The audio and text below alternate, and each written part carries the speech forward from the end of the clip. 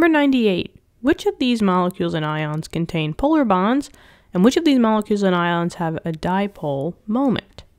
And then we have H3O plus. Okay, so I guess we'll first work with whether H3O plus or hydronium has polar bonds. Now, when I'm looking at H3O plus, do you see any bonds? Because I don't, right? If we're going to answer a question as to what bonds it has, I want to see the bonds. So especially with these types of questions, where they're asking for polarity, polar bonds, dipole moments, take a step back and draw the Lewis structure. The Lewis structure is going to unlock a lot of answers for you, and you're going to see the molecule, drawn out as to what it actually looks like. So there's tons of videos on the channel just going through learning how to draw a Lewis structure step by step. This one will kind of be like a quick inversion, so you could pause the video and see if your answer matches mine. Now, hydrogen, never, ever, ever, ever, ever in the middle. So in this case, it's got to be oxygen surrounded by 3 hydrogens. I don't care where the 3 hydrogens are, just as long as they're around the oxygen. And each hydrogen can only have a single bond. So single, single, single. And then to fill out that octet, that oxygen needs 2 electrons. And since it's a positive, this is an ion. An ion is always a charged species. So I'm just going to put the brackets around it and say that this is positive. Okay, now here is the Lewis structure.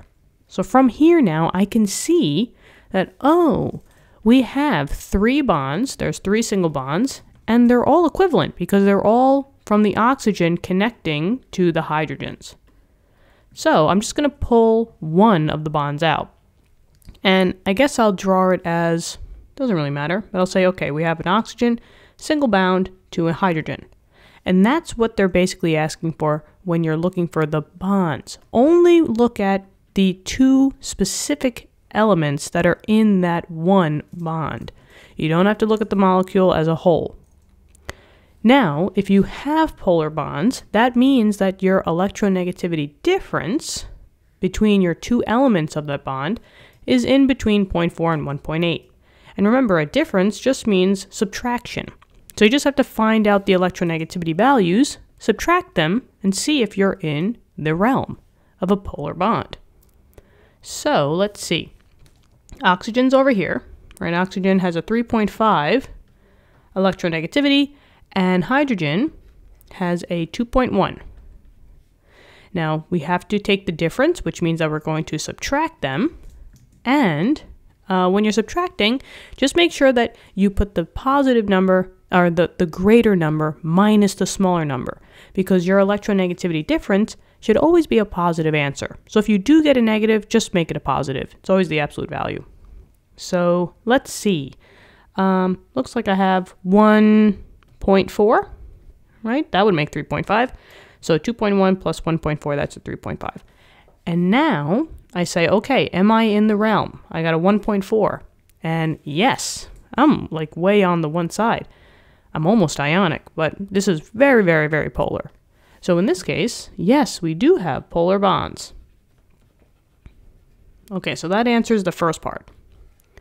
Now we're going to work with the second part, where they're talking about, well, does this molecule or this ion as a whole have a dipole moment? Now, a dipole moment means an unequal amount of sharing of electrons. And you only get an unequal amount of sharing if you have a polar molecule as a whole or a polar ion. I'm going to say ion because I have the charge here. So I look at this and I say, okay, is this polar or is this nonpolar? This is where SNAP comes into play, S-N-A-P. If you are symmetrical, you are nonpolar. But since we want to find that dipole moment, we know that we should be polar and asymmetrical. But now here's another trick for you guys.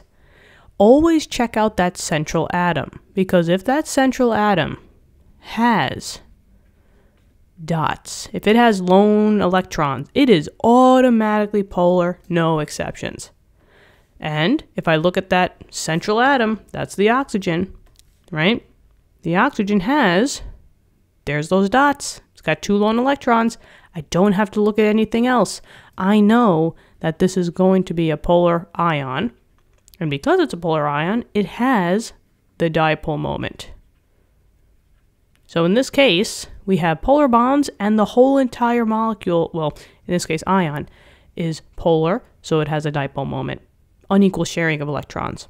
And that's it. I hope this helped. Thank you for viewing the video. Subscribe to the channel, and I look forward to helping you in more questions. Check the channel out. We got physics and math videos, so maybe we could help you out in those subjects. Tell your friends, tell your classmates about this cool channel. It's all because of you guys that we're here in the first place. So thank you for all your support, and let's keep learning. I'll talk to you soon. Bye-bye.